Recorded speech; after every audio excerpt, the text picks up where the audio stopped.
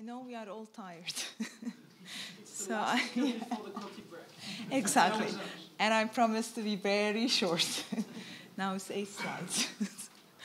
So yeah, I'm here also to present a Copernicus uptake for downstream coastal services, exactly for the MSFD-Eutro eutrophication project. Is very similar to what Yolanda has presented, so I'm going to be double fast.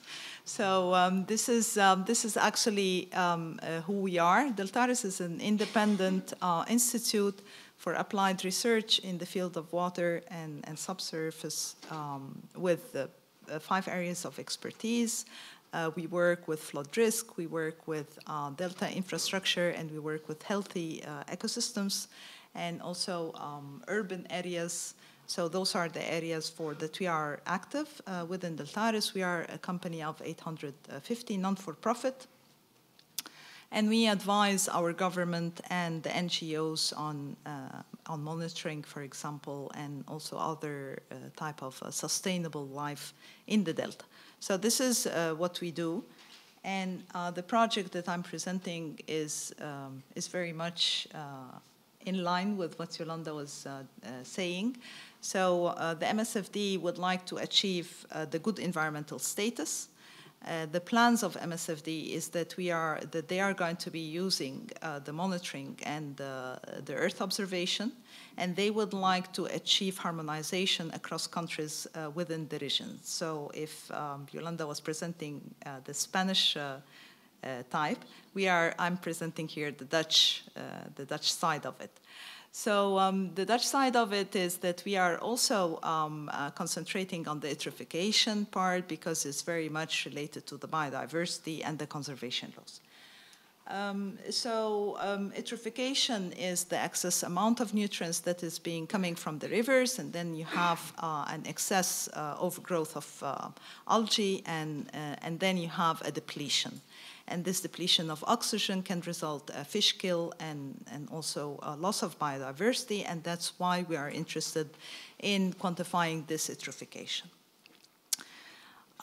So far in the MSFD, they are working with some kind of boxes, and then they have areas which is good, bad, and reasonable.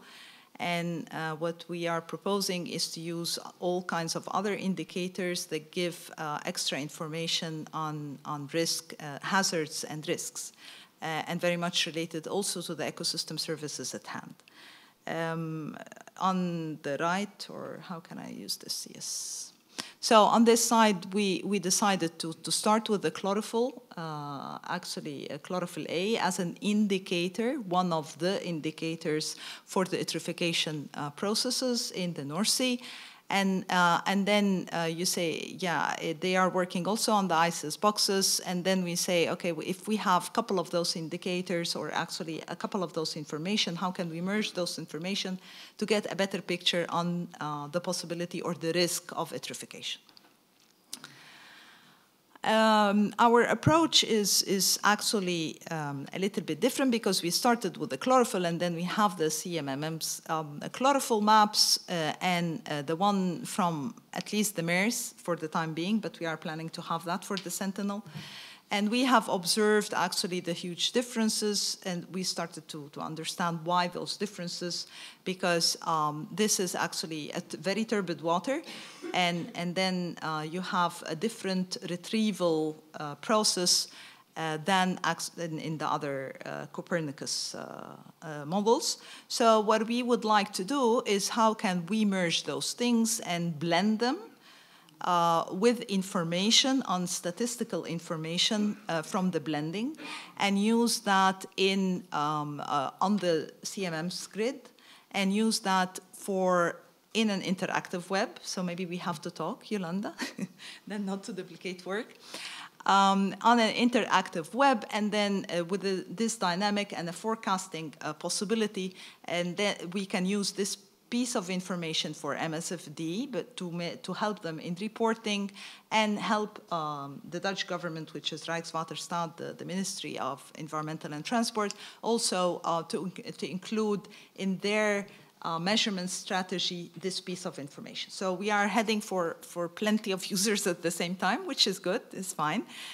So we are heading for the MSFD to work with the product that we have, but also to help our government define their measurement strategy accordingly to help validate our service and to help them monitor better the eutrophication in our waters.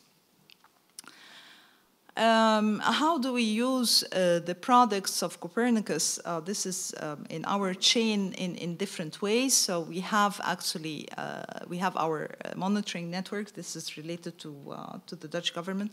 And then we have existing database, call it EMODNet, call it Eurogoose, plenty of others that are also, we extract the information from over there.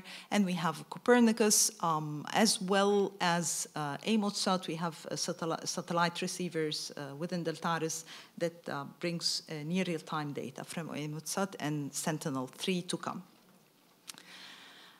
We use this information, we have a data processing chain, so then we start looking at the data, we quantify the data, we update the data, and then we fuse the data to have an operational system demonstration, so we can have services based only on data, or we add that into a modeling suite.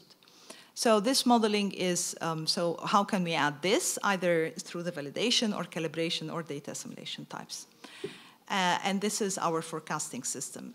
This whole chain, it depends, of course, on which group of those people. So we have services, we have industry, policymakers, and general public. Of course, we provide also the services for free at the end of the line after we have set it up. Also for business, small enterprise, that they can take it up and provide services for down the line also end users. So how did it actually help us, or what was the benefits, help DELTARES in its work? Our DELTARES logo or motive, or it is there to share. To share information, to share data, to share services, to share everything that we produce. We are non-for-profit, so we share things. So it helped us, it helped us in providing actually information services in our processing chains.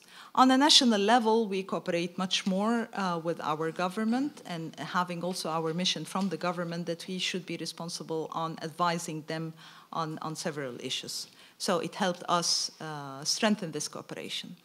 On a regional level, as I just said, MSFD is trying to harmonize all of the activities around the regions, and we are participating as the Dutch partners together with our government.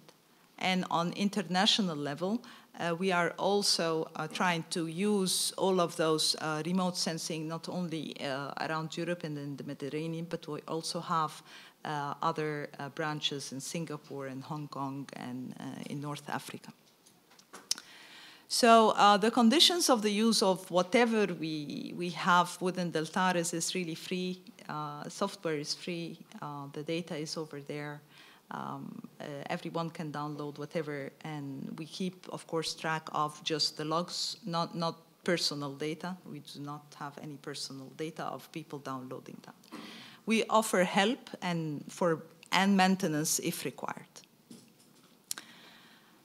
The conclusion, well, let me put it that way. The benefits that we have is that CMMs help us continue providing what we are providing and continue being what we are as a non-for-profit institute and an intermediate user, I would say. The barriers is that we have to look at the differences because, well, I mean, the whole couple of days I have been hearing about merging, combining data, but we have to be very careful when we are doing that, and this is, we have to find this in our minds that this is a barrier. We have to understand each source, what is the capability of each source, and what is the time scale that it matches or monitors. And the spatial scale, what does it mean? To be able to really combine these pieces of puzzle to get a better picture. And I hope that we are trying to do one step towards this in combining the data in such a way that we get information and not redundancy and not contradictory data. So this barrier is not really from any place, but we have to put this barrier into ourselves when we are thinking and doing those things. Yeah, I can spend like 10 more minutes on success elements, but I'm not going to do that. So yes, we are reaching out, and I think people start to understand the use of remote sensing in general and the use of Copernicus. And they are not afraid, it's too difficult, no, I'm not going to be including that in my processing chain. So I think that we have achieved, and STMMs have achieved quite an advancement in this area. And the improvement, we have received, of course, help, and the help desk was very supportive. And the improvement, again, and I guess I'm not the only one, we need error products, but not only an error bar and not only a standard deviation. We need information, much more than just an error bar. We cannot merge the data unless we know what type of uncertainty, what type of error, what type of flags associated with each piece of information. Without this, we cannot do that. So please help us. Thank you.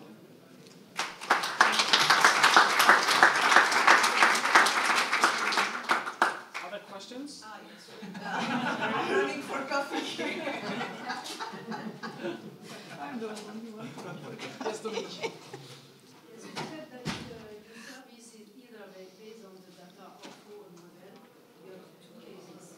Yeah, only on data?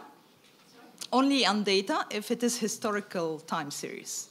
If we are talking about forecasting, then I have to include the model. Okay, so the results depends, the output for the service or for the users depends on what it may be required. What question is it posed by the user itself? And so you talk about models, but it's not the hydrodynamic model. It is the whole chain. It is actually hydrodynamic, the tides, the waves, hydrodynamic, coupled to biogeochemical models. This is a chain of model. Because you said that what you are using is, if I understood correctly, it's a chlorophyll A satellite data. Yeah. Don't you plan to use also the model data from the systems? Well, because we are talking about regional, so then, yes. Other? Just advertise, tomorrow afternoon, everybody could present another talk on the same Topic. They will present the hackathon of the iOS project, and I will show some nice case with very high resolution satellite observation made by Landsat 8 and something else. Something else. Yeah.